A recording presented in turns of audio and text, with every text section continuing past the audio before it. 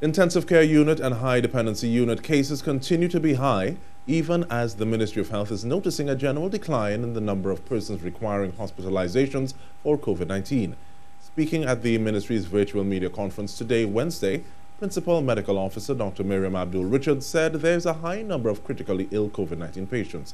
Mahalia Joseph-Wharton has more. While there has been a noticeable decline in the number of patients requiring medical attention for COVID-19 by the Ministry of Health, Principal Medical Officer Dr. Maryam Abdool-Richards is still advising citizens to take the necessary precautions to protect themselves. In summary, we are seeing a general decline in the overall hospital occupancy as well as the ward occupancy from June 1st onwards. However, the ICU and the HDU occupancies continue to be high, which indicates that we continue to see very ill patients at the HDU and ICU.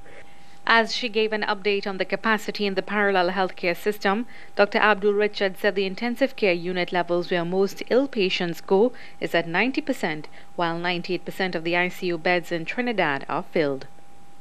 In the HDU, a high dependency unit, in where our next or the critically ill patients are also placed, the high dependency unit capacity is currently at 59%.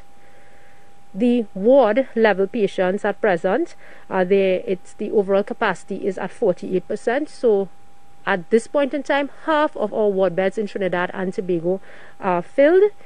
In Trinidad, the ward capacity is at 52%, while in Tobago it's at 21%.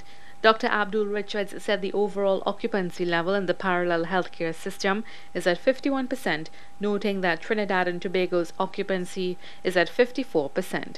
She said this has represented a general decline. Mahalia Joseph-Wharton, TTT News.